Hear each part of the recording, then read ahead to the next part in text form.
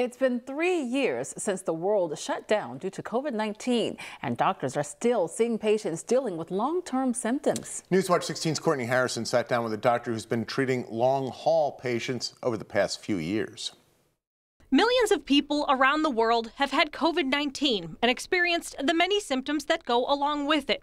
Some patients only dealt with symptoms for a short period of time. Others have had ongoing symptoms lasting roughly 6 months. Dr. Michael Wolk has worked with many patients who are known as long haulers at Northeast Rehab in Scranton. There's no pattern as to who gets this.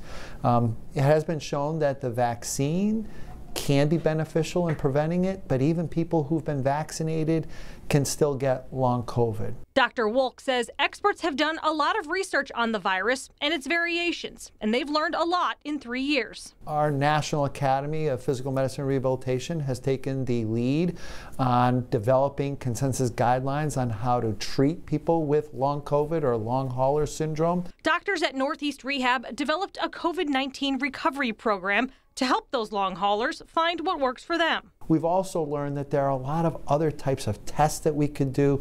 It involves multiple specialties. It's not just physical medicine and rehabilitation.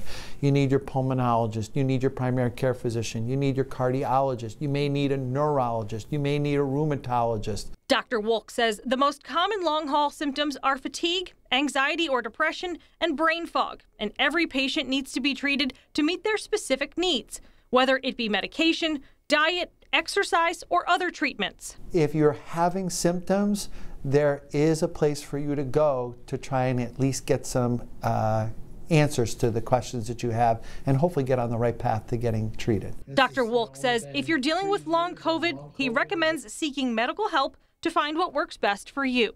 Courtney Harrison, Newswatch 16, Scranton.